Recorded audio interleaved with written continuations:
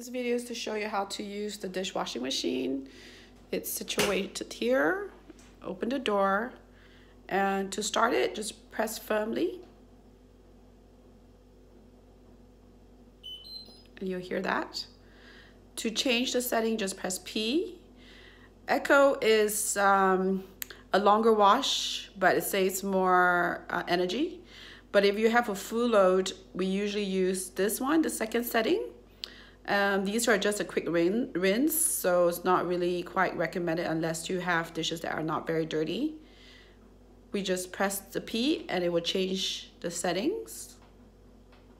So we usually use this one for a full load of dish washing. And to place the tablet, it's just right here. Place the tablet in, shut it.